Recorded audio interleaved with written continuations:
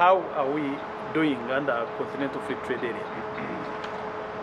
In 2022, generally around October 2022, out of 8 countries that were selected under Guided Trade Initiative to be piloted, 3 were coming from East Africa: Rwanda, Kenya, and the United Republic of Tanzania. By that time, Uganda was not ready because it had not met the requirements to be piloted. So now Uganda is part of the 35 countries under Guided Trade Initiative. So as a region, generally we are ahead of other regions in terms of taking advantage of the CFTA because we are more prepared than other regions in terms of products, but also in terms of information, in terms of exports.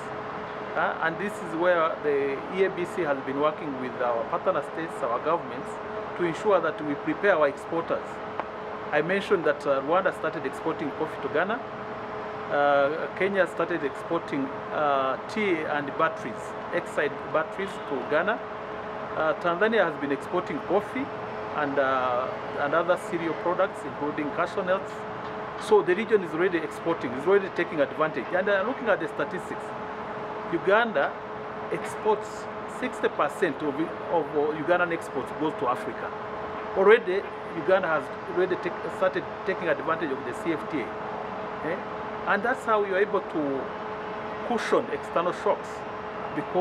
And that's why when you look at the number, Uganda has been very stable, or EAC has been very stable in terms of the absorbing or cushioning or mitigating the external shocks, because we are trading amongst ourselves than trading with the rest of the world currently.